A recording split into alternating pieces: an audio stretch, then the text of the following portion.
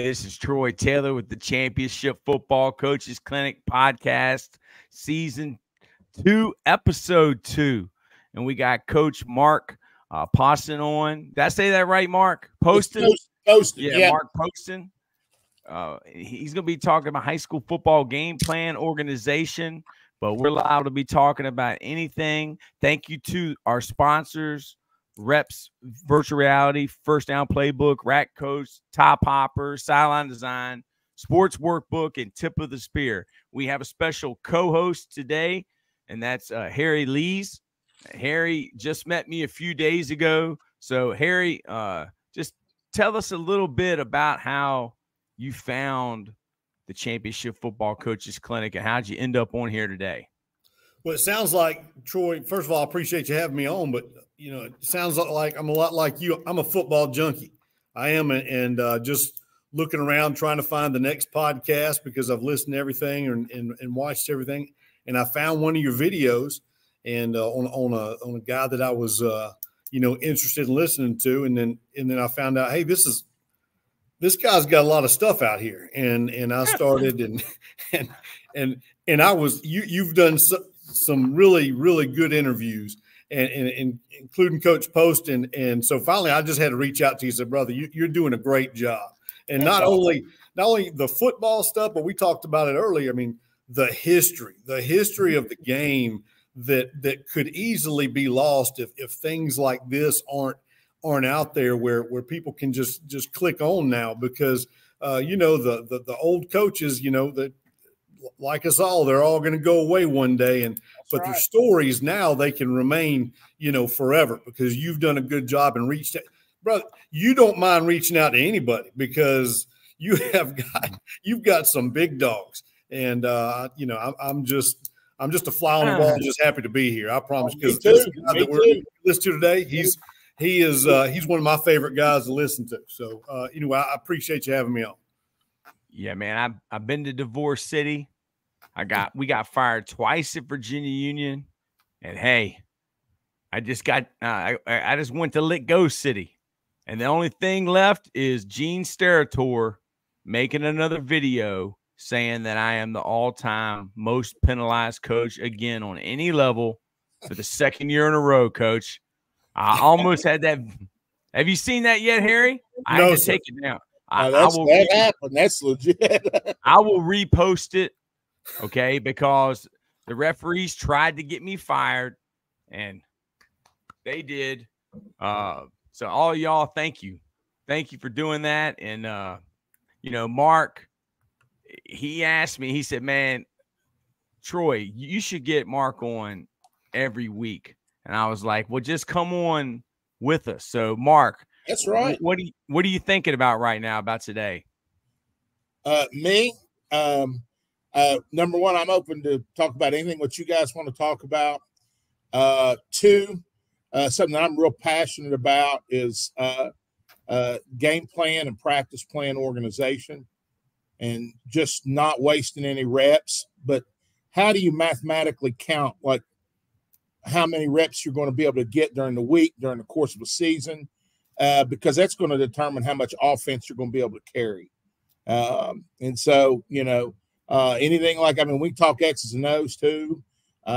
Whatever, I'm just, whatever you guys want to talk about, I'll be glad to share what little I know with you.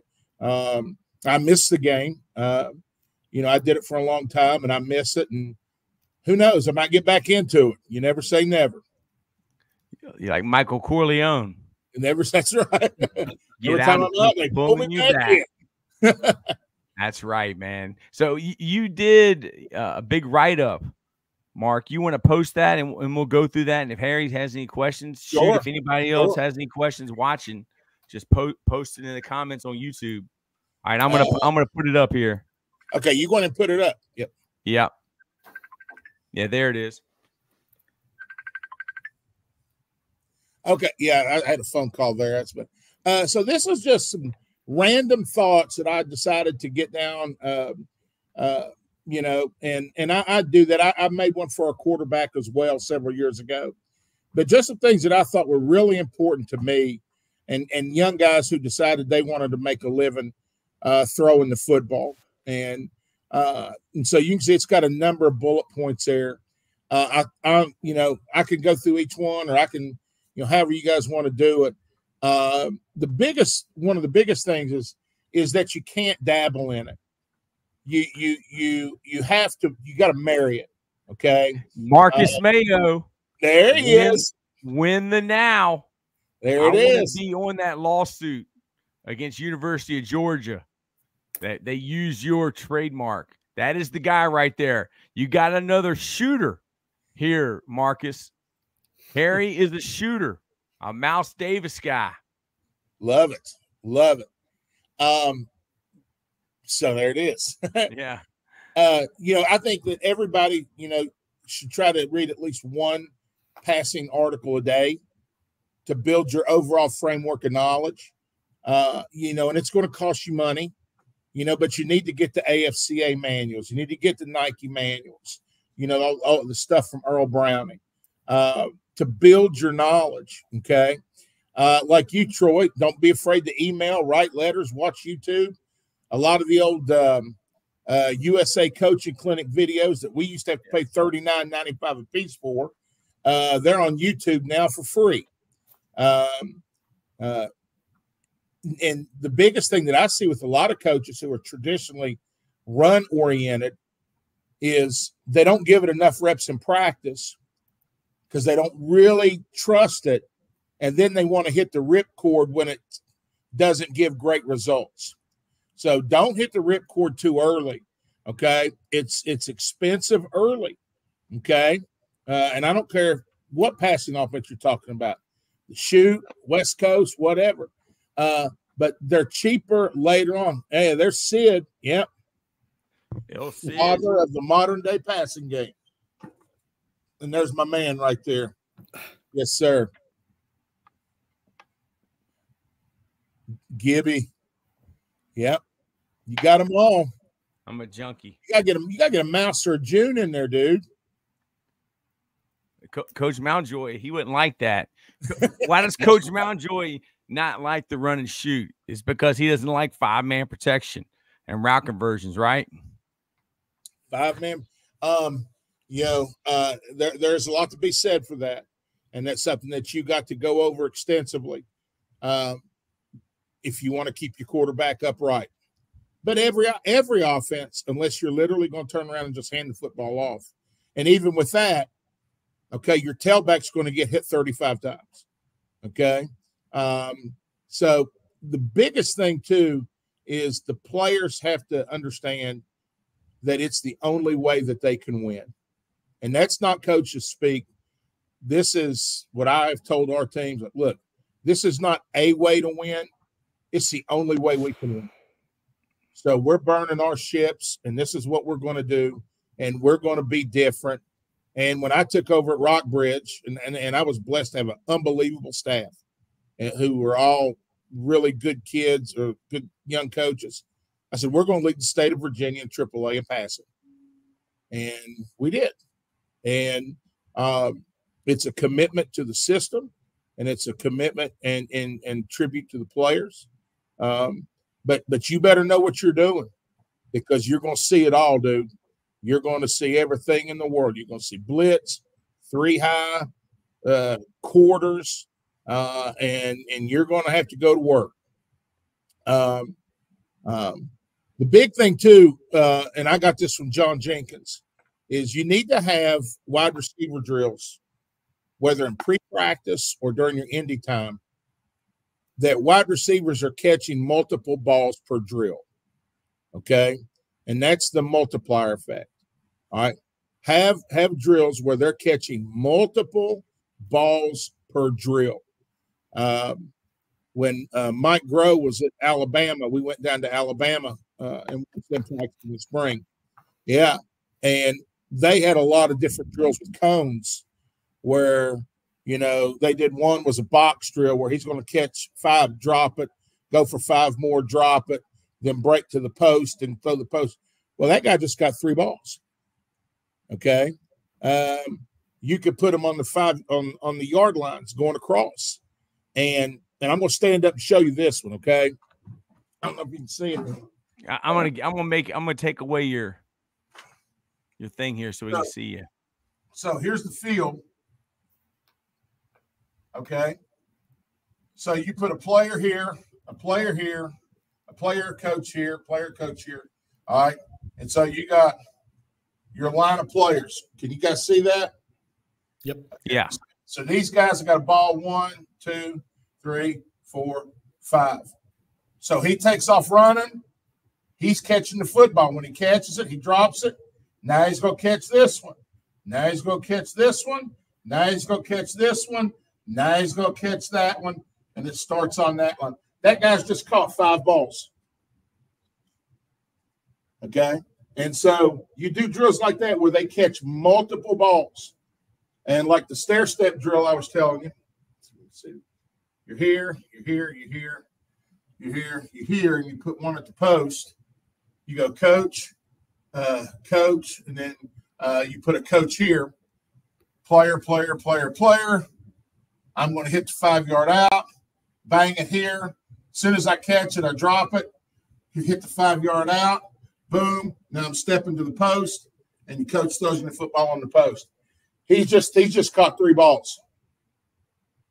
You see what I'm saying, D? Mm-hmm. So now do that over the course of a spring and summer. And we always use tennis balls too. Okay. If you have an issue with guys dropping the football, throw tennis balls at them. Okay. Have them catch tennis balls. Okay. Tighten that noose. The one where it says you must educate your coaches and your players about the passing game. Assume they know nothing. Okay. And I mean, especially if you're going to bring in a new guy on the staff or whatever, you got to teach them. Okay. And the biggest thing that I've seen, and I watch games on NFHS and stuff, is that everything counts in the passing game. You can't tell a guy to run a shallow cross and have him start out by the numbers. He'll never get there. Okay. The field counts. The hashes count. They got to know pre-snap. Are they going to line at the top of the numbers? Are they on the numbers? They bottom of them. Where do we line up where the ball's on the hash? Okay. If I'm number 2 in a trips formation and the ball's on the hash, where do I line up? Okay. If we're going to run, let's say we just run smash in the red zone. Okay. And I'm the guy running the corner route. Well, do I run it to the front pylon? Do I run it to the back pylon? Okay. That's something that you have to clarify as a coach to your players, because everything in the passing game, everything relates to time and space. Okay. It relates to grass. Okay. The offensive line has to understand we need them back. Okay. This creates space. Space creates time. Never get beat inside. All right. Never get beat inside. The quarterback's got to understand, and this is, I'm just a brutal on this. You got to have great feet. You've got to have great feet to play quarterback. And it drives me nuts. And I don't know what the new age, all this stuff, these quarterbacks are carrying this football so low. Okay. And they're wanting to, open the hips, and they're throwing from right here, that's okay if you're 6'4". Now, if you're Johnny High School and you're 5'11", that ball's not. I think it's one of the reasons why you're seeing a lot of knockdowns at the line of scrimmage now with the ball. Okay, so everything relates to their footwork.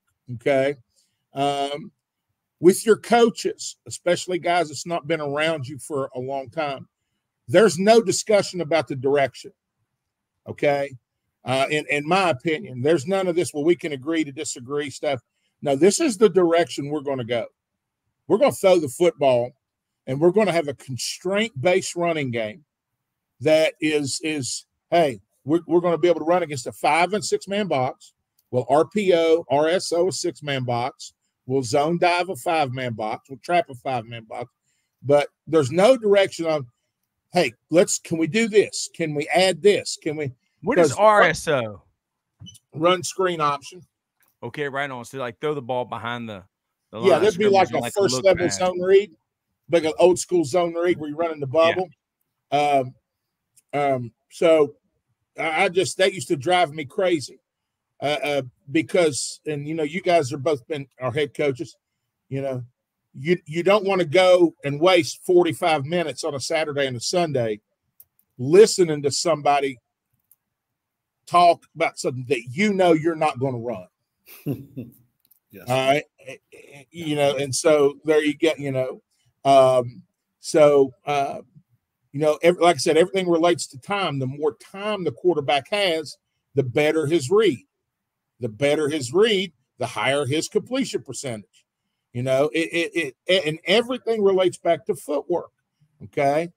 And I got this from Bill Parcells 25 years ago. Dumb players get you beat. If you play a dumb guy, that's on you.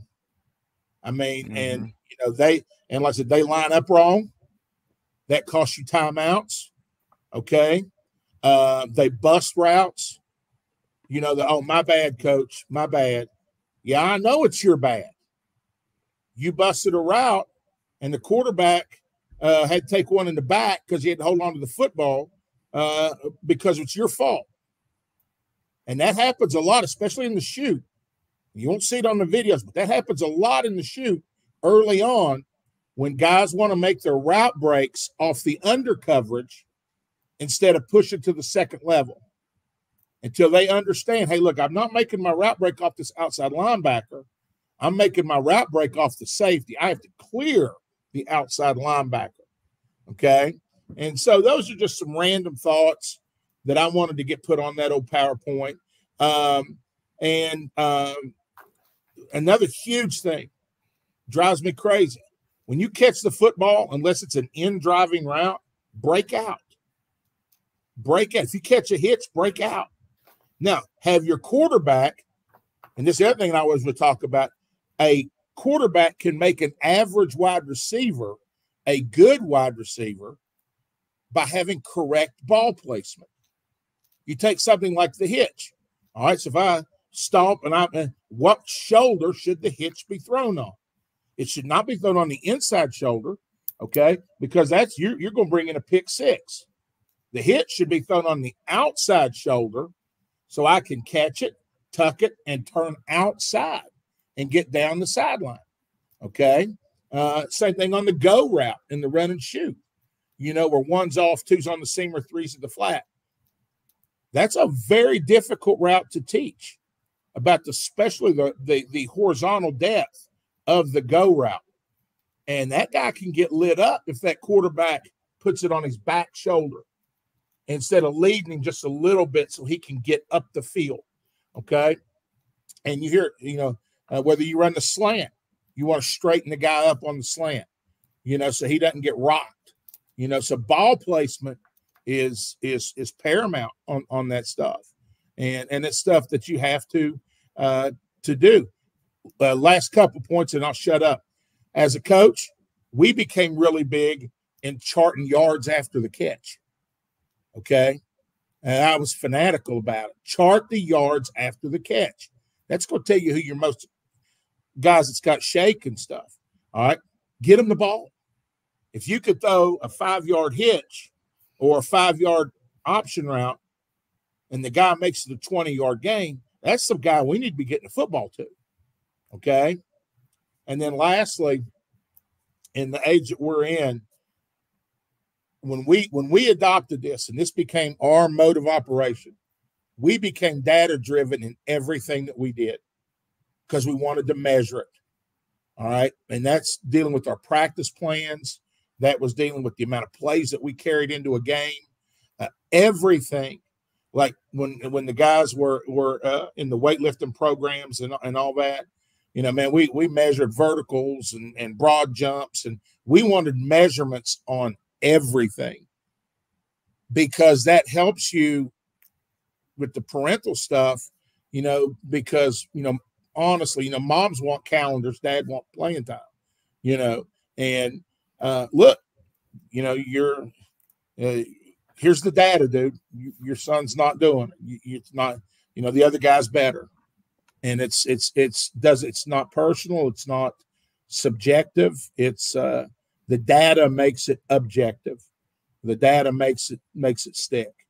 You know, it's kind of like the baseball mentality. Look, dude, I can't play you. You're batting 222.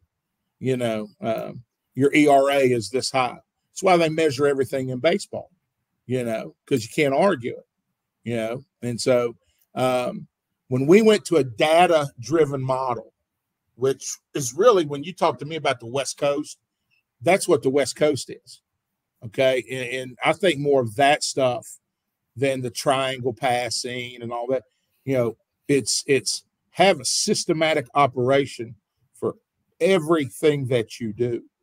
Make every rep count, you know, because, you know, you don't want to be running stuff in practice that you're not going to run on Friday night. You're doing yourself a disservice, especially when you play really good football teams. What you thinking, Harry? Well, you know, I did a sneak peek on his PowerPoint or whatever, and one of the points you brought up, Coach, was find somebody in your school that can throw. You know, if you're at a school and you don't know, and yeah. So if you pull up one, is there something you're looking for other than accuracy and arms? I mean, is there something that if a kid's throwing, what are some details that you might give that might fix a kid? Just, you know, tweak it, just where he's at. One of the things that I just inherently look for when I would just pop in during my planning period down in the PE classes and stuff, I wanted to see who could naturally throw it and have some zip on it. And, you know, they're all down in the PE, you know, in the gym, and there's guys, football, basketball. Who's the guy that's throwing the ball that's got some zip on it? You know, we can work on the other stuff, you know, but if you can naturally throw it, that's a great starting point. What if he's got zip, but he's hitting like the top window in the gym? That's a roll of the dice. Now, that's why you always want to try to have more than one. Yeah. And there will come a time period, happen many times, Harry. There will come a time period where you get into like February or March, and it's like, okay, dude, it's just not working out, you know. But you know, but that's where you got to go through the whole set of drills. You know, you got to teach them how to correctly hold the football, the pressure on the ball. You know, you got to do the 1-knee drill, the 2-knee drill, we always call them the Erickson drills after Dennis Erickson, because 25 years ago I bought a tape on quarterback drills from Dennis Erickson, and he had all the, you know, stuff that you kids pay money to go to camps they're still doing, you know. And if you do all that and the kid still is not progressing like you would want him to do, you know, you got to make a decision, because if he's got legs and he can run, well, now you could still stay in that same 4, but emphasize the running game, you know, more quarterback run type stuff until you can get him straightened out. That was another question, which you just answered it, but like a resource, if, you know, when, you know, there's gurus everywhere. Everybody wants to teach a quarterback how to throw. Well, To me, Coach, just listening from what you do and the things that you do, you are a guru in my book. Now, you may not consider yourself, but so what is the resource you use when you're looking at a quarterback and trying to teach him how to throw? Where do you get your information from? I traditionally I went to Dennis, Coach Erickson. I always listened to Mouse. Mouse always talked about the 4 eyes throwing, which were the 2 eyes, the belly button, and the knee should all be to the same part. What I got from Coach Jones was invaluable. June, you know, a lot of guys will like looking and staring at their football when they throw it, but you can't do that. Okay. Your eyes should never come off that target, just like a pitcher in baseball. And then finally, you know, being in Virginia, we were blessed. You know, all these years we went to Tex camp and UVA camp, and we went down to Alabama and watched them. You got to get out. You got to get out and learn what you're talking about. Bought a bunch of stuff from Howard Schnellenberger when he was in his deal, you know, when he was finishing up at Miami and then getting into Louisville, about how to throw the ball. And it just takes reps. Right. I mean, you know, and used to be you couldn't help them. Now you can. You know, if you got an auxiliary gym or something to go to, man, get a couple guys in there and just throw, and have a program. You know, like we would work on footwork was first. Footwork was always first. Then we went to throwing the football, and that's what we did. Gotcha. Coach, one more thing. We'll get on with it. But so if you're going to start the run and shoot and you don't really know a whole lot, I mean, you're kind of just starting it. Where do you start? You start it in 2x2 and start everything against cover 3. All right, against one high safety, and you draw it 10,000 times for yourself until you can't screw it up. Right. And you just do it and do it, man. I mean, it took a long time to understand it because, you know, and that's what scares a lot of guys. And I've talked to a lot of coaches about guys like holding the card up and saying, okay, Billy, you got to post. Timmy, you got to do. Well, you can't do that in shoot. Right. And you know, because I know you studied it and you know, but that's also its explosiveness is they can't simulate what you're doing. They can't get their defense the proper reps to stop a switch route. Heck, they can't stop it in the NFL. I mean, literally every week you see some team running switch. Yes, sir. Every week they cannot stop it. And I think the limitations to the shoot is it's primarily a 6-man protection scheme until you have the 900 series, which gets the running back out. And so if a team makes a decision to come after you and you don't have good slot receivers, it's going to be difficult. Whereas getting 5 out, now they got to have somebody blitz and engage and get a guy out and all that. But it led us to a lot of big wins over the years. You know, but yeah, I mean, I hope I answered your question. No, Coach, you did. And so are you taking like 1 to 2 concepts and you have all the answers? I mean, or is there is there a quote unquote run and shoot starter kit where this is what you do? Everything is against cover 3. Right. Everything starts against cover 3. And then you progress to 2 high. And in fact, all throughout the years, we had our quarterback when he was coming up to the line of scrimmage, and you could see him on film. And I mean, I can pull up film right now. You know, man, hey, we got 1 high. Now that is an indicator that tells the lineman, that tells the wide receivers, tells them a couple of different things. If he makes a 1 high call, that means we know we got a 6-man box. If everybody's covered down, okay. If he makes a 2 high call, okay, then that means we probably got a 5-man box. And this is where the check system that we evolved into came about, was because if you got a true 5-man box where, say, we're going to play a 4-3 team and they're going to sit safeties at 10 on the hashes, Sam and Will are out on 2. Well, then the quarterback's going to check to an inside run, okay?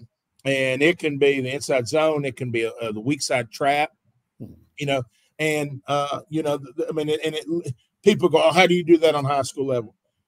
How hard is it to call, hey, ace, 90 streak, kill it with 35 on go, you know? And then, you know, and see, hey, I got 2 high. Then I do my box count. I got 5 guys in the box. Hey, kill. Boom. We're running 35. Okay. Now, after we did that, and teams kind of, if you stay in the same conference long enough, they kind of pick up on it. So you have to change kill to like Kentucky, Kansas. Then we also added alerts, okay? And so you had kills and you had alerts. So a play call for us, real simple, would be because principally in the shoot, you're looking at where that free safety is, okay? And, Coach, do you mind if I draw on the board because it's easy for me to explain? That, I love it. Go ahead. So the basis of the shoot, and I'll draw 3x1 here, okay? And we'll just line up in it so I won't motion across.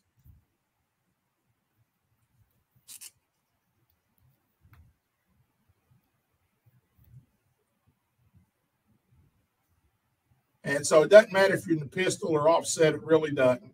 We'll put him in the pistol. All right. So here's your hashes. Top of the numbers. Top of the numbers. Okay. So, all right. So let's say you come up. You come at the line of scrimmage. And let's say you're going to play, I don't know. Give me a defense, Coach. Coach, you want one high? You want 3-2 box? You know, that's I'm trying to give you something where we would check. Yeah, Coach, just give me a 3-2 box. Let's go a bare front little 5-man box and apex your outside linebackers. Okay, so he's there. All right, man-to-man, Coach. Or yes. Cover 3, right? Yeah, that's fine. Okay, so we'll go one high, something like that. Okay, so you got 1, 2, 3, 4, 10. Weak backer over here, Coach? Yes. Okay. All right, so remember now, the quarterback's coming up. Hey, one high. So let's say the play call is for us, Rio 60, Z-Go. Okay? Now we got to give him an out. So we're going to kill it. And that's how we write it on the game script. We just put a little tag right there. So we're going to kill it with 61 X choice. Okay. Alert 35. This is his alert right here. Because let's say he wants to come out and do that. You see what I'm saying? Yep. So if all I had was the choice call, well, you're busted. Right. Well, now he can't play the box and play out. But now he sees the free safety in the middle of the field. And we love that, to be totally honest with you. We really, because in our belief, if this guy's a middle of the field safety, you're playing with 10 guys. You're playing with 10. Because Sid Gilman said the stage is set. Do what, Coach? Sid Gilman said the stage is set. Stage is set. Because we're not even going to foot. Set. The show's coming. It's coming, dude. Because we're going to hit you with go swap. We're not going to just fool with regular go and let you hang and bang on this guy and get him off his route. Okay? And remember now, you are who you are from your film. Mm-hmm. So I'm going to know from your film that you like playing a reduced bear. Right. So in our game script, this is going to be go swap. Okay. So all during that week, we're working the swap tag. Well, now the Z, he's coming in on the switch. And now the A back has got to get to the bottom of the numbers and turn it up. And see, remember me telling you about where this is where the field matters. Okay. Mm-hmm. If this guy just gets to the top of the numbers, that corner can play divider. Yeah. And he'll jump the seam or the outside. Now, if this guy gets to the bottom of the numbers, he can't play divider. Now, footwork. Inside foot, outside foot. We're 1, 2. Now I'm breaking 3 to 5 to the flat. Right there. And we're going to run it off that guy right there. Your Z has got a free release in 5, up 5. Now I'm making my break off the free. So if we're even, I'm taking it up. I'm leaving. If it's some type of roll, we'll take it to the post. If it's some type of weak roll, I'm taking it up. And this backer, you're 2-on-1 in this backer. If this backer runs out, you might even get the hook right there. And let's take a second, talk protection here. Okay. So for us, we had a couple of protection calls. This would be called a 0 solid for us. Zeros, Micah's 1, 2, 3. We'll hot off 4 strong. So this is 0 solid. Now that tells the super back that he's got 1. Center's got nose. Guard's got the tackle. We're solid on the front side. 1 blocks 1, 2 blocks 2. Super back will go backer to weak side backer late. And so that's go swap. That would just be go swap on that. Okay. And that's where the teaching part would start. Okay. And now the progression off that would go to 2 high. And when we were in trips, this is the type of 2 high we would see. And this is why you have to have the alerts, because they'll do all kinds of stuff with this guy. Now, he has crossed the midline pre-snap, hasn't he? Yes, sir. Okay. And there's been plenty enough times where his chest and his face is staring right at number 3, totally disregarding the single guy. Okay. Where they might even single up 1 and play 2 read off of 2. Play 2 read off of 3, and they'll solo this guy up. Okay. Now, if he's crossed the midline, now we're going to check it to 61X choice. We're not even going to fool with it, because they have 1, 2, 3, 4 to R3.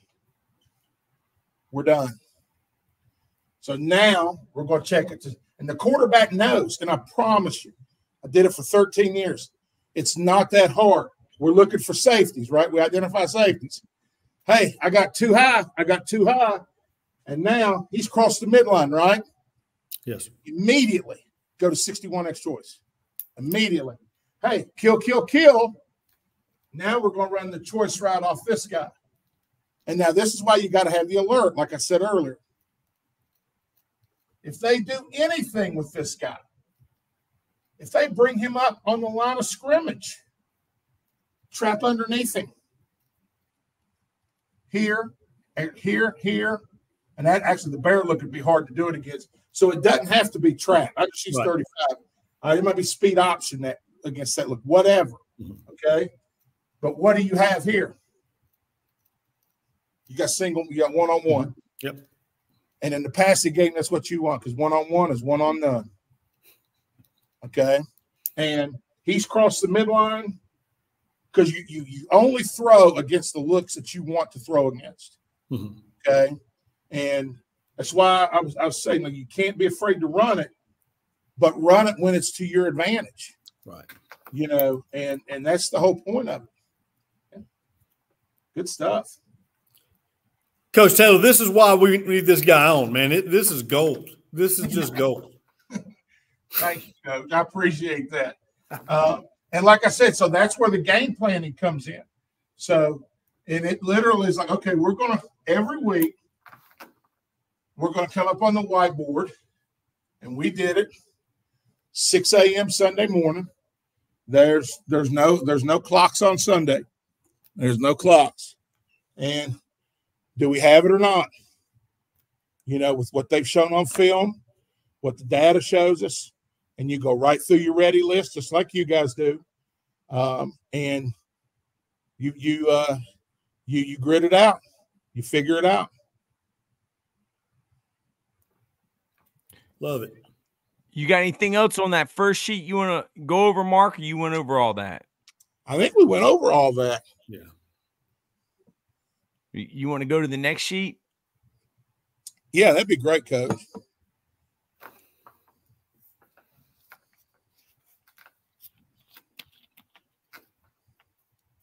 Do I do that, Coach? Yes, sir. Okay. Yes, sir. Do I hit present? I think you just change it to the next slide. And then whatever's showing on your screen, it'll pop up here. Gotcha. Okay, gotcha. Is that it? There you go. All right, so that's what I said. And I literally, don't be afraid to run the football, but only run it against the looks that you want. Okay? Now, this ties in with what we were talking about. You got to have a systematic way to get to the best play for each situation based on the leverage, the numbers, and the grass. Okay? Those are some different combinations that we use. We would go a run with a pass. Okay? So ask yourself this question. Why would we do that? Why would we have a run scripted with a pass? Because you got 7-man box, right?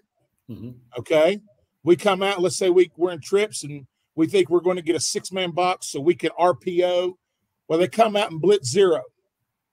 So we gotta have a way, because we're not no huddle. We quit doing the no huddle stuff in 2013. Okay. So we got to have a way to get to a pass. Okay. Now, the only reason why we are checking is because it's blitz 0. So what do we want to do against blitz 0? Do we want to run a jailbreak screen? Do we want to run a slot rail? You get what I'm saying? Do we want to run mesh? You know what? So that's that. You figure that out. Mm-hmm. Okay. Now you have a pass and a run. So we come out, we got Rio 60Z go. Oh, snap. They come out in 3 high, and they're giving us a 4-man box. I got to have a way to take care of it. I got to have a way to dent that. All right, so we want to dent that. And once again, if they're going to do it to us, if that coaching staff is any count, they've done it before. Like, this is how they play trips. So we'll have a book on them. And, man, just this week we were going through some stuff. Man, there's so much stuff on YouTube where these parents are putting stuff up on YouTube. Like, if you wanted to get a book on somebody, to heck with huddle and all that, just go to YouTube. And I mean, man, you can find so much stuff on who you're playing against. So that would be a pass to a run. Now, let's say you went a run with a run. All right. So now you're going to tag your alert is going to have a pass. So say, for example, we come, hey, we got ace trap package. All right. We're going to kill it with 90 switch. All right. So why are we killing trap package? Because 7-man box. Mm-hmm. You see how it's all math? It's all numbers. Okay. So, and if you look at it from that systematic if-then scenario, you don't have to have a lot because you're always right. Okay. Then we have a pass with a pass.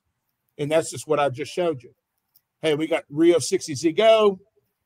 Kill it with 61X choice. Oh, they pushed the cover 2. They're soloing up to Z. They're playing 2 read off 2 and 3. Hey, we got 1-on-1. Let's take advantage of it. Okay. So those are the scenarios that we would script our offense up with. And really, it's seasonal and it's game to game. Okay. Any trips pass that we have, we're going to have the ability to kill that with choice. And we're also going to have the ability to check to the inside run. And once guys understand that, then we're good to go. Okay. And you could do that out of 2x2. You could do it out of 3x2. Okay. And so, so those are the scenarios. The next bullet point is what I think is really the question that we all have to ask ourselves is what kind of offense do we want to have? Do we want to be balanced? Very hard to do. Okay. Do we want to have a power approach? Okay. Hey, we're going to run power and we're going to run power kick and we're going to be run heavy and we're going to be, I'm seeing it on the high. I'm seeing a lot of 12 personnel, 22 personnel, and we're just going to try to beat you physically. Okay. Are we going to be pass first? Multiple sets, play fast. All right.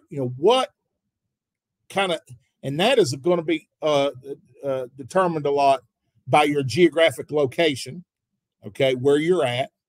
Are you at a country school? Are you at that has 160 kids? Or are you at a Division VI school in Virginia that has, I don't know, Troy, how much would a Division VI have? Above 2,000 to 2,500. So, or 2,500. So, you know what you would think in a school of 2,500, you could find some guys that can run. But if you're in a small single A school in Southwest Virginia, you don't know. You take the good with the bad. It's determined by your players, your facilities, and that's huge. Look, if you're going to make a commitment to throw the football, and Harry, it's not going to affect you as much because you're in Florida, okay? But if you're going to be up here in January, in February, and in March, you've got to have someplace indoors where you can throw. Right. I mean, you just do. You're out there in January, and it's 17 degrees. Kids are freaking freezing to death. You're freezing to death. You're miserable. The footballs are like throwing bricks at each other, okay? Then I still talk about the level of the youth programs and your total number of players, okay? So I think all that determines that. The next point I think is huge as well, script everything, and I mean everything. From your 9-on-7 inside run to your pass skelly, team everything. Everything has a script, and that requires a lot, man. That's a lot, but the goal is to have 0 wasted reps. Okay, and this is where I believe, like Bill Walsh did, don't depend on yourself to be this great sideline genius to win games. It's a whole lot easier to make those calls during the week, especially when you've pared your game plan down and you say, okay, look, over the last year and a half, we've averaged 1 3rd and 1 in a game. What formation and play do we want to use on 3rd and 1? And then you got it, okay? Because the only thing that everybody's got equal is time. How you use it, okay? And I came to believe early on when I made the conversion from running the football to throwing the football that we have to throw every day. We have to throw every day. Mondays can no longer just be, hey, we're going to film, we're going to lift weights, we're going to walk through, we're going home. Them days are over. Monday is green zone. We got to be ready to rock. Now, that doesn't necessarily mean you're in full pads. As I got older, especially on the offensive side, we can go helmets and get our work done. You can be helmets and be pass skelly. You can be, if you want to bang a little bit on, your 10-minute inside run period, being helmets and shoulder pads. Okay. But everything is scripted. Okay. And I just came to this point, like our coaches and everybody bought into it. Everything that we do, it is reps, reps, reps, reps. If you need to talk to a guy, do it as quickly as you can. Don't stop the drill. Don't stop, especially the team periods. And I'll talk about that in a second.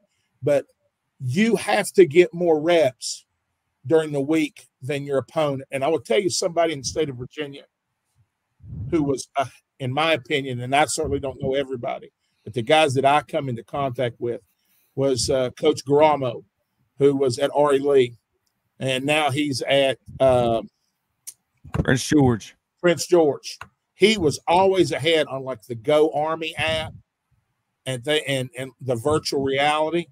If I was to get back into coaching tomorrow, I would have a fundraiser and I would do whatever I could do to get one of these virtual reality things. Reps VR, one of our sponsors. Okay. Reps virtual reality. It's all about getting reps. There it is. Bill Best uses it. UCLA uses it. Bill Best, offensive line coach, Colorado State. And I'd have my guys come in. I'd have my quarterbacks come in early, get the mental reps, come in at lunch and do it. Okay. I mean, you're talking about your January, your fifth. Imagine how many mental reps a kid could see 90 switch 10,000 times. Now, what's that going to do to your completion rate? It's going to go up. You know, so that's a worthy investment. In my opinion, you know, that's something that's a game changer. And so, you know, it all comes down. I guess what we're saying is that the team that makes the fewest mistakes wins. Okay, it's like a triple option team, and this is one of the reasons why I got out of the veer. How many times if you've ever coached the option? Oh man, if we'd have just pulled it, we got it. Okay, well you didn't pull it, and you dive back, got tackled, and you're in 2nd and 9.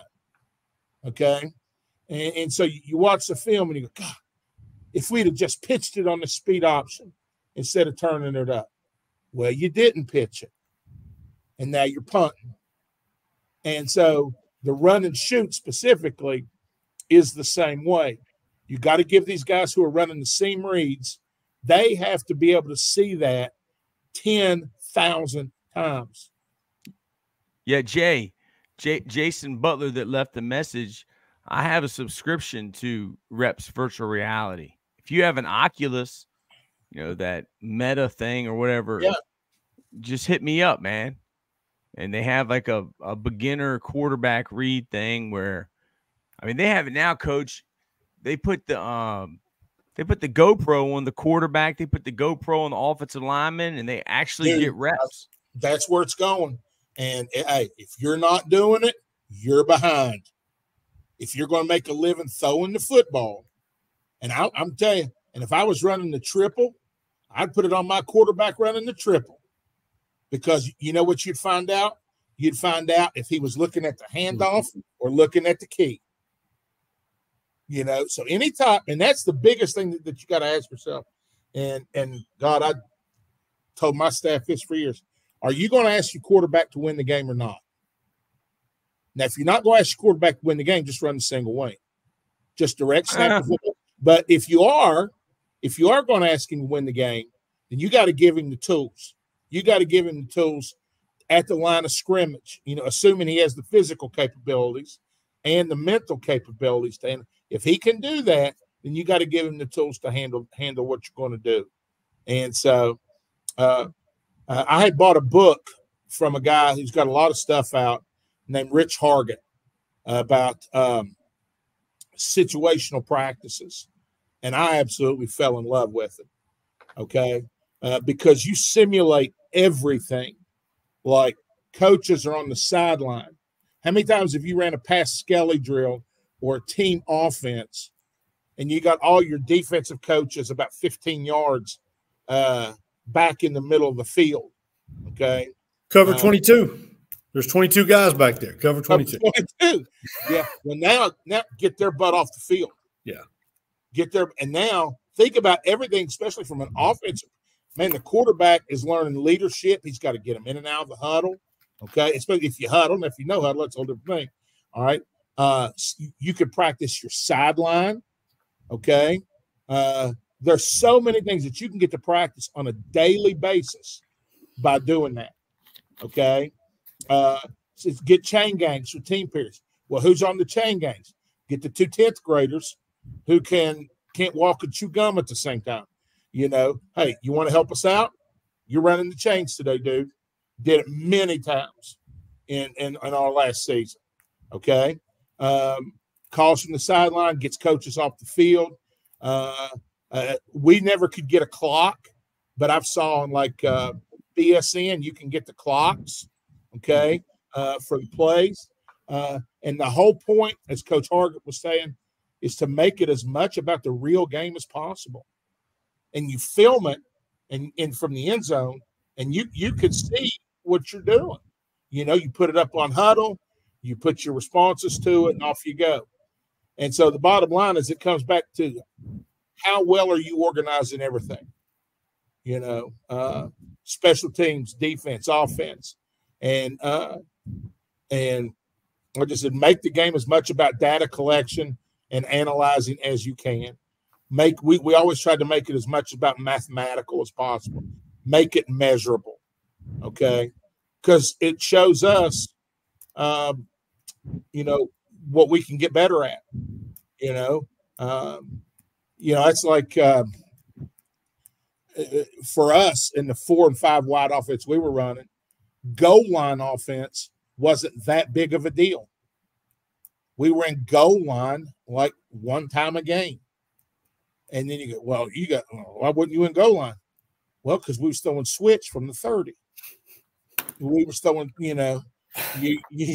you're running Houston over from the 25, and all that. So now if you didn't know that, and you're saying, man, we got to have a goal line period, knuckles in the ground, and I got 8 plays in goal line, you're wasting time because you ain't in it. Here was the one that always stuck out with me. How many times are you in 2nd and 1? Now, this is us, so I'm going to tell you the answer.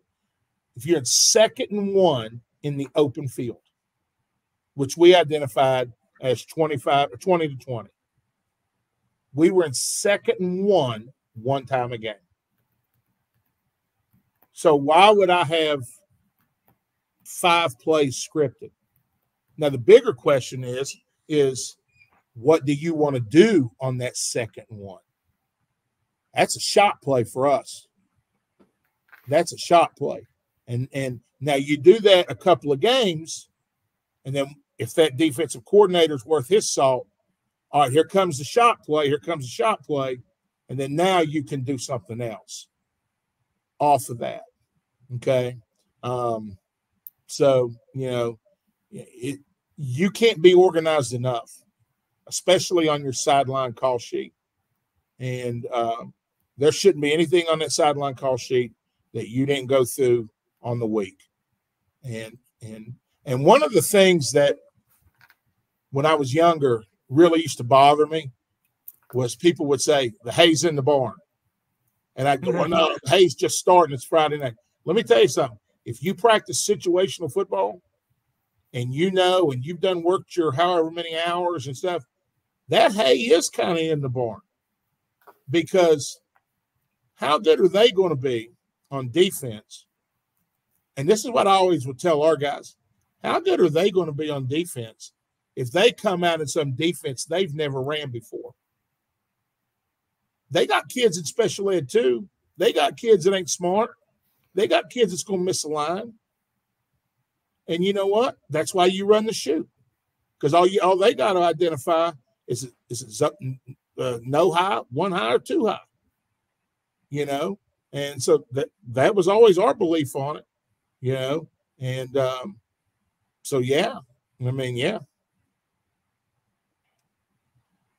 I was taking a picture of y'all, man. I'm gonna post it on Twitter. I got this big screen TV, so I'll be looking up there and looking down here and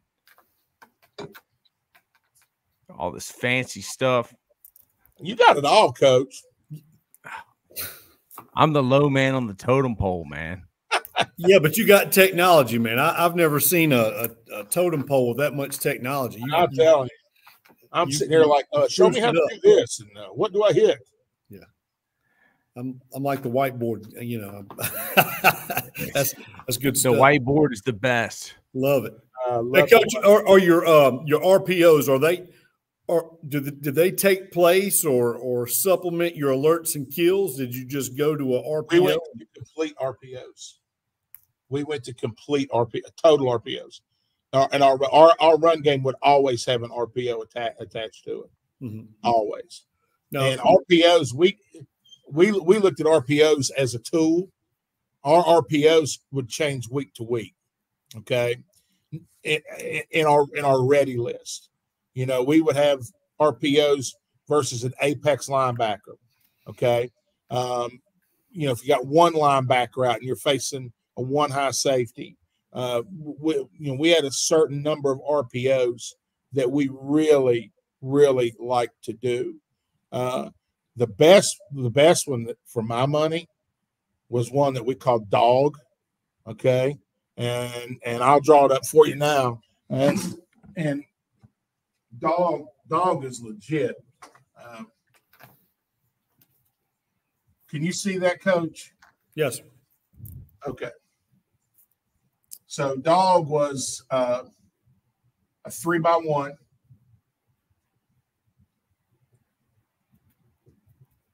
So we started seeing in the Shenandoah Valley, we started seeing this look right here a lot.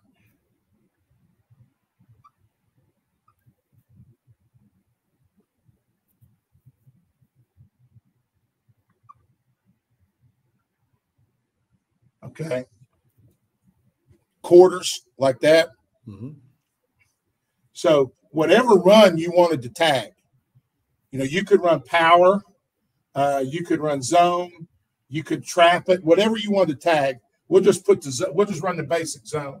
All right. So our play call like here. So for us, this would be a Rio Brown because the color tells the back where to go. So if we called Rio blue, the back would be to the left. If we just called Rio, he was in the pistol. Okay. And if we wanted to empty it, we had, we could put him here, put him out. So it was a color tag. So we'd go Rio Brown, 13 Dog. So that's a run, right? Mm-hmm. So what do we got to kill it with?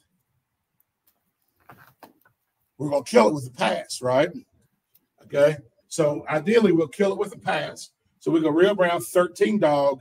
We're going to kill it with the pass, and we're going to kill it with 60 Houston Scissors. Now, this is a time that we don't need an alert because you're already going to run the football. There's nothing to alert to. So, like if you get a 5-man box, just stay in 13 Dog. Does that make sense to you? Yes. Okay, there's no need to alert because you're already in a run. Okay, so we're going to RPO off that guy right there. Okay, that's going to be the trigger guy. So we're here, we're sifting, we're coming flat, left-handed up to the wheel. We got a hat for a hat. The X is going to drive on the safety. All right, he's a little deeper right there. So he's coming across. Here's the butt. We're crossing. We can do the 3. We can bend it, bang it. That's going to be the run pass key. Mm-hmm.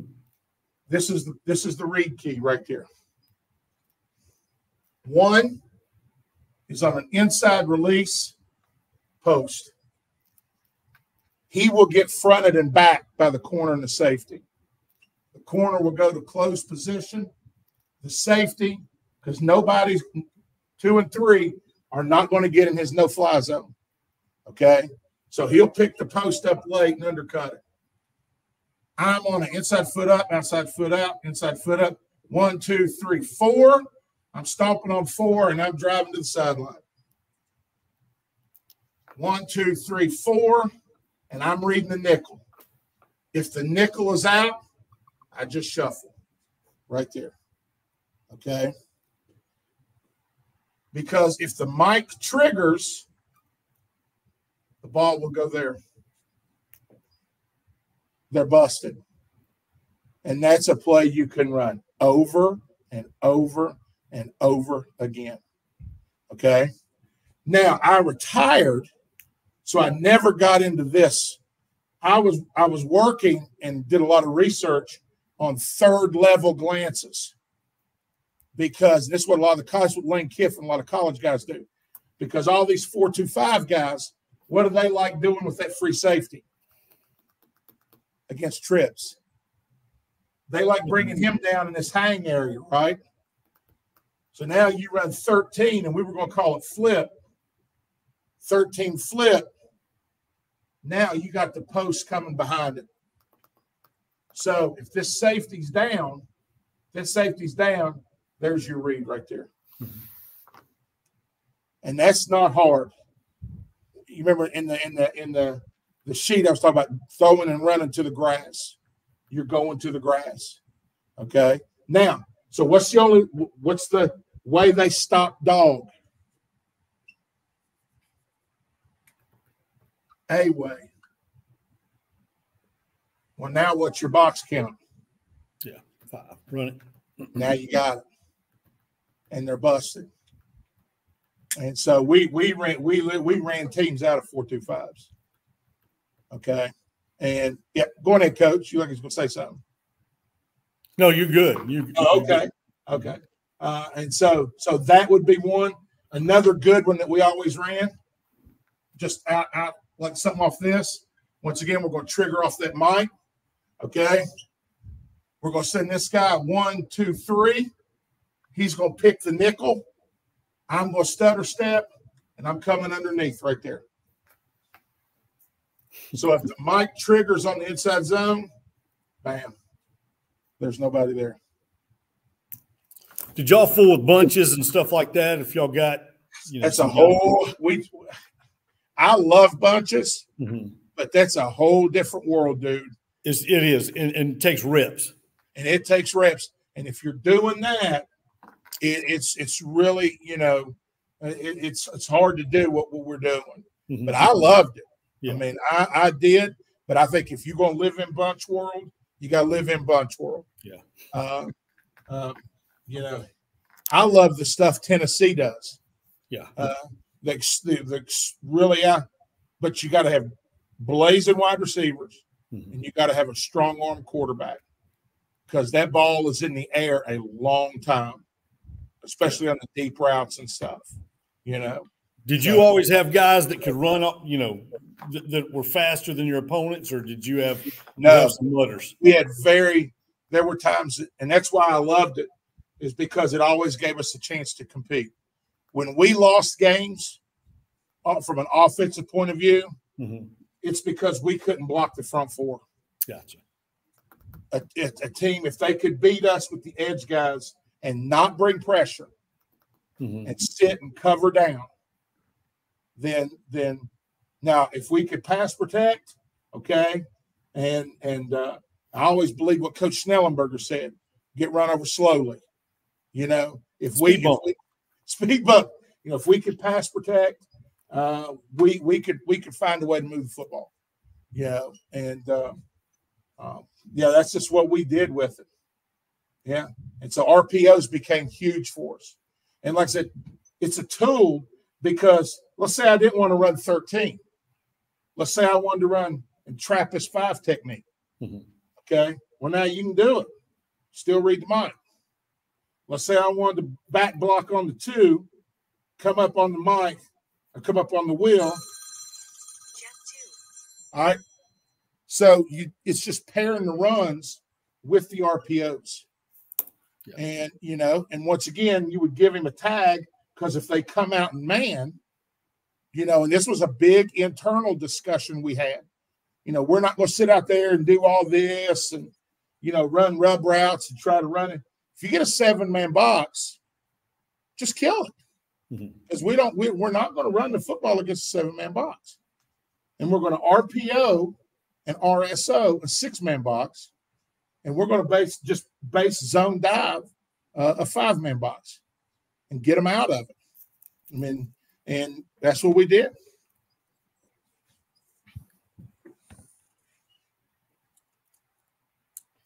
Harry, anything else you could think to ask Coach while we still got him on?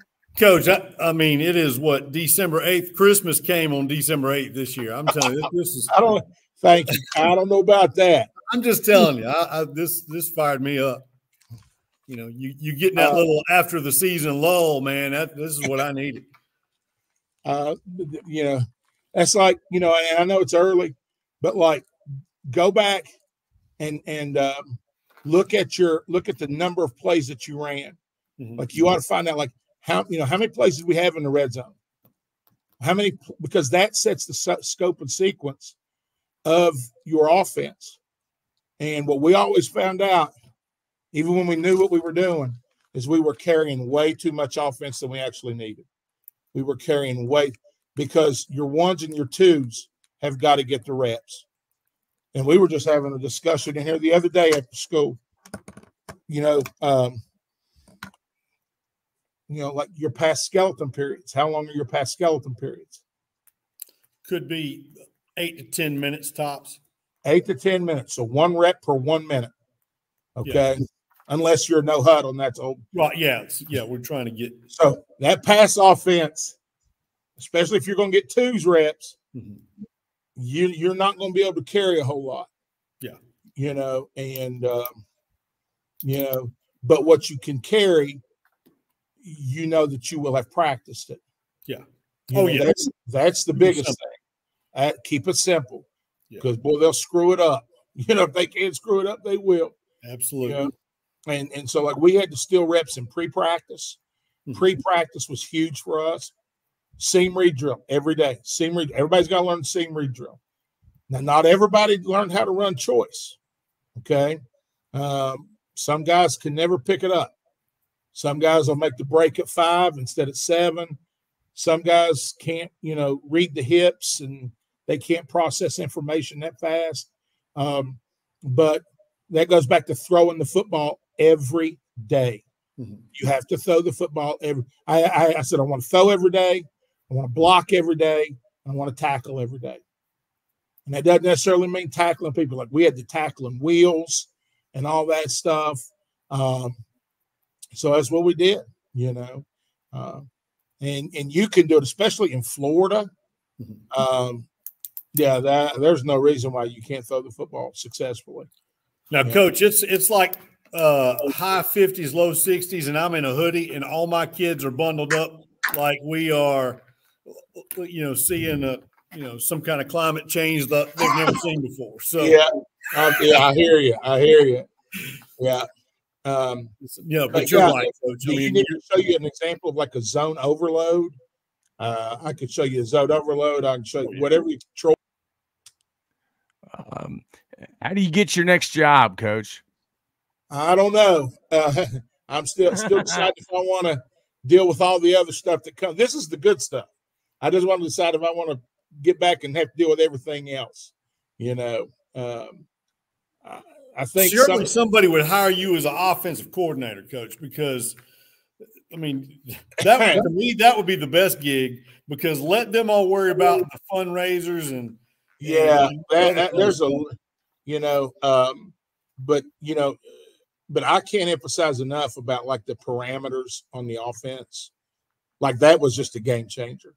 Like when we bought into that, and we really like, wow. I mean, like, because guys would say like, Coach, this is so much better. This is so easier, and they'd be like, that's it, and like,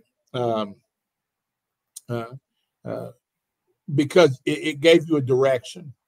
The majority of the high school football game statistically is in the green zone from 20 to 20. Most high schools will have one drive of backed up. They will have one series in the -6 to -19, and you'll have over 40 plays in the 20 to 20. Yeah, and so that's, if I have any advice at all, it would be to go back and look through all your cut-ups, examine your field zones, and then that will tell you the amount of plays that you'll have to have, and that will set the scope and sequence of your offense. And then you determine your pass-run ratio, and that will let you know. Like let's say, okay, we'll use us for example. All right, green zone in 2021, we had 21 first down calls that we averaged. 21. Okay. What run pass ratio would you have with what you're doing in terms of that? So if I give you 21 calls and I said, Coach Lees, what's our run pass ratio at West Florida High? Mine, we're probably throwing it 16, 17 times out of 21. Okay. So of that 16, 17, how many are going to be screens? Yeah, screens, quick game. Quick game. How many are going to be dropbacks? Yeah. Okay. And so then that, you see how it yes, kind of, yes. And I'm sure you're probably already doing it. Yeah. And so it gives you a direction. And so that's what we We just bought into that hook, line, and sinker, man. And we had an issue with the team that we couldn't beat. And then we went, and I mean, we really studied and researched and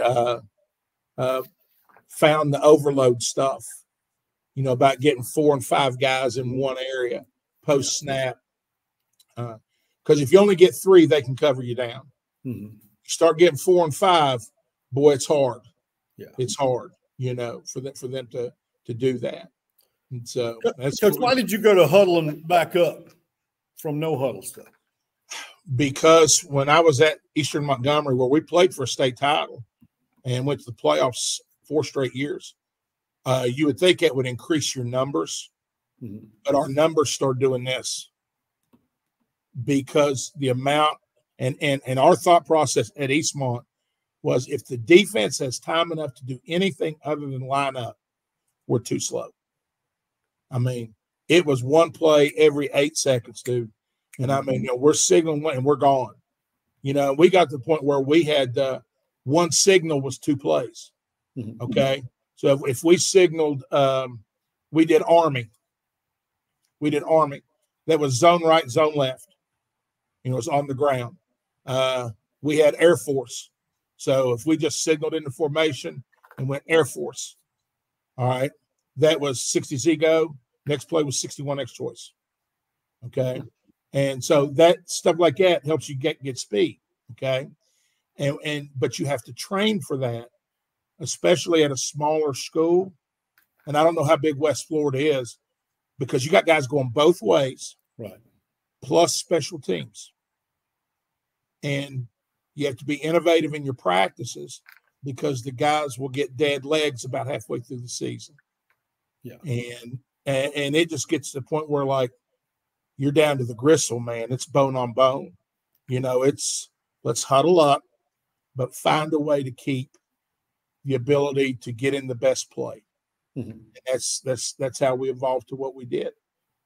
And I like now better. I feel better than what we're doing now than doing the no huddle stuff.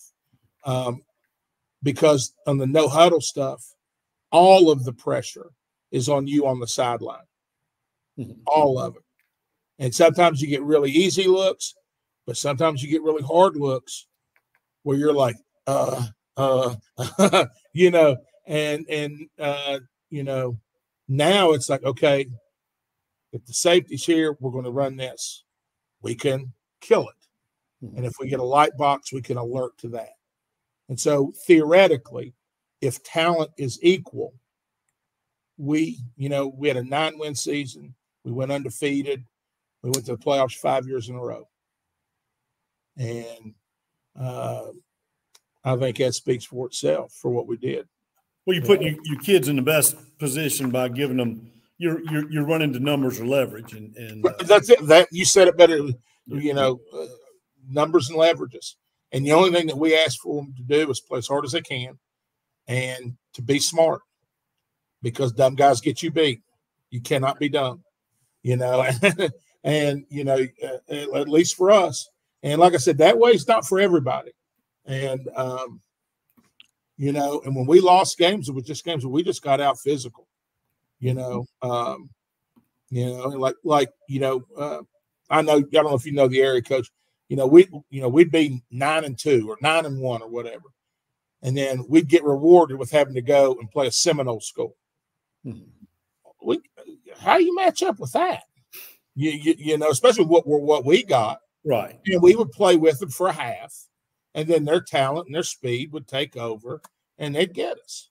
You know, but we didn't lose too much when talent was equal. You know, and so you know, I was really proud of the kids that we had and the job that our staff was able to do, and I think it's a winning system. You know, and that's, you know, if I ever got back into it, that's what we would do, because the only thing I would do a little different is I would actually have less run and shoot, as I was telling Troy earlier, before you come on, and more more of the West Coast stuff, because the 3 high stuff, if they're going to sit 3 safeties back, it screws with the seam reader because they could play 2 Tampa, and that safety breaks for the over the top. Well, that tells the seamer to break to the post, right? Well, now he's breaking to a middle of the field safety. And so we're starting to see that leak in to schools in here in Virginia. I'm sure you see it a lot down there. You know, the three, and it's not like the old 3-3 that we used to see back in 05 and 06, where they're going to play 3 and the dogs are out and they're going to sit in one high. It's their play. Those dogs are 3. It's 3 safeties, man. Yeah. You know, and that led us in 2019 when we started seeing it. Release the back. And we actually come up with the saying, you know, you're never wrong with 3 to the flat. You are never wrong with 3 to the flat. Dump it to the back. Dump it to the back. Get your 5. Dump it to the back. Get your 5. Sooner or later, that dog's going to come down. Now, when he comes down, now that opens up the seam read behind him. You know, you're never wrong with 3 to the flat. And you know, that in and of itself is the essence of the West Coast offense. That's the cheat code. If you could ever get your daggum quarterback to get off the sexy throws down the field and find your back or your check down, and that guy's going to make you look good because you know you've inflated the defense. Yeah. And we had a drill for that we would do. We called it Walsh drill, where it was, all right, I'm looking off 1, I'm looking off 2, and I'm going to hit 3 in the flat. And you just programming. You programming to hit you up and to make that throw. All right. And I believe that really helped us a lot. You know, because somebody's going to, you know, in everything that you're doing, every route concept you have, you're trying to get 2 guys to play 1 wide receiver, whether it's a corner and a safety, fronting and backing a post route. So number 2 can run the sail behind him. Okay. And so whatever route company, you're always trying to get 2 guys to play 1. Okay. And if you can add that running back into the flat, and I'm seeing teams in college do it a lot now, where they're running mesh rail, where the guy's going in mesh. Well, the Willie is running with the running back. All right. Well, he's now vacated that area. So now you got the mesh guy from this side coming across. And, dude, there's nobody there. Yeah. So they're going rail to that void area, and it's wide open, you know. And so it's just about, once again, being able to find that grass. And like you said, having a quarterback that has the patience, and that comes with reps. Yeah. That I'm just convinced of that. Well, Coach, thank you for coming on. I can't wait. I can't wait till you come back on. What are you thinking about next, Coach? What are you thinking? Because Harry said you need to come on once a week. What do you think you want to talk about next? Coach, I don't know if your wife's gonna like that, Coach. I don't know. You text me up, and it doesn't always have to be about passing. You know. Whatever you want to, you know, we can talk defense. Anybody that's watching this video, put it down in the comments. Coach will come back on. Coach, how can people get in contact with you? What's your email address or? It's or Mark, Twitter or what? Yeah, it's just I check my school email more than anything.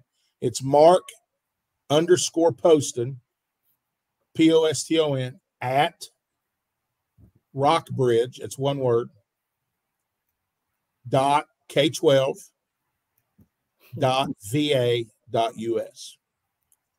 Get ready to put it up on the screen, Coach. All right, Coach. See, that's it. That Mark_. It's not position. Well, it's not position, and you need to get K12 in there too. K12, .k12.va.us. I'll get it right, Coach. Mark_Poston at Rockbridge.va.us. K12. Yep. Hey, Harry, do you run a lot of RPOs down there? Coach, we ran more option this past year. We've run it in the past, and I was running my quarterback more. But what we're transitioning to, because our quarterbacks aren't quite as mobile, we're looking at RPOs and in base in our passing game. Before we leave, let me give you one good 2x2 one here, okay? All right. Coach Taylor, this is the best. Hey, man. Every time I do one, you can come on. You be my co-host. Look, I'm just telling you. I don't want to get anybody divorced, all right? Because I'm not a good influence, okay?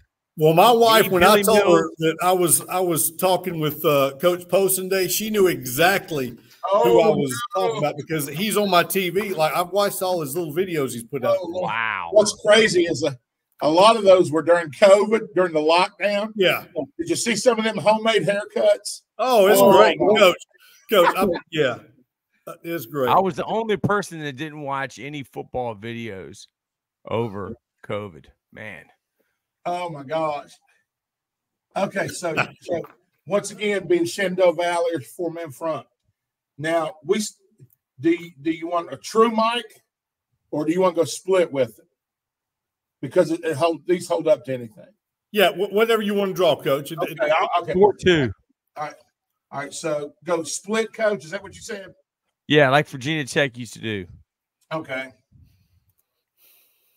4-2 nickel. 4-2 nickel. Nickel's out. Strong safety side. They're going to play 2. All right. So once again, now there's 2 things that we can do here. Okay. I'll show you the base. So let's say we're going to take our same thing. We're going to go Ace Brown, 13. Now we got to add the RPO tag. We'll go 13 HBO. Okay. So that's the base run. That's the run. Now, if they give us a 7-man box, we got to kill it. So let's kill it with a shot. So we'll go 90 switch, Z read. Okay. That's the play call. All right. So the quarterback comes up. He's calling it too high. Remember, we can't control what the coverage is. Okay. It could roll to anything. And I know their leverages are different, but we told him to just read it. Hey, I got 2 safeties. So now he's coming down now to his trigger. And at first, that's the trigger. Okay. Right there. Okay. So we're still going to block. So he tells the line, and you're hearing Dak Prescott say it now. You know, here we go. Here we go. That's just another way of saying, hey, we're good. We're good. Okay. So he's telling them we're good. We're good. We're good. So 1 blocks 1, 2 blocks 2. We're skipping up to the wheel. We're blocking. We're going to trigger off that guy. Okay. Now, 13, HBO. Outside release. We're looking for a hole shot right there. Okay. Now, we are on a 3-step. 4-step. 1, 2, no, my bad, 3, Coach. 3-step rolled out. Okay. Right there. And on this side, this would be his pre-snap. Okay. This would be his pre-snap gift. You have to do this in 2x2 for this very defense.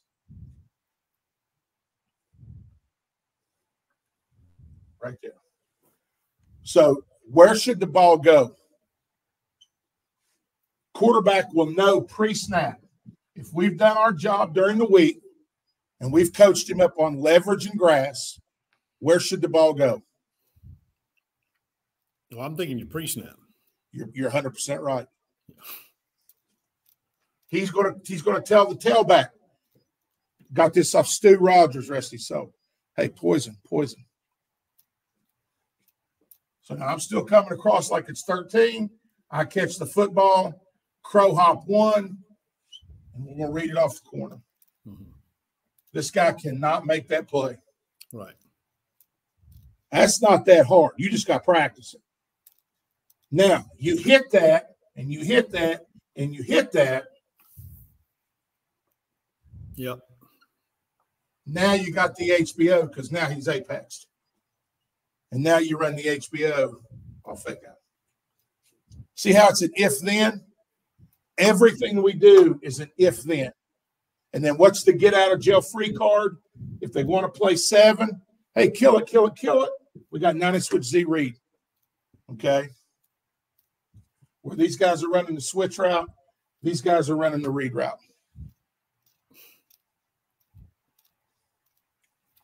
Versus a 7.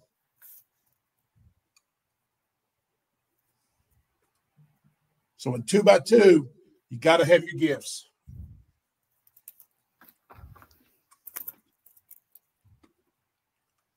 Good stuff. I told you that's a good one. That's a goodie. Yes, sir. Thank you, Coach, for coming on. I'm gonna end the stream right now. Then we'll sit and talk for a little bit. Then y'all can go home to your wives. Sounds good, Coach.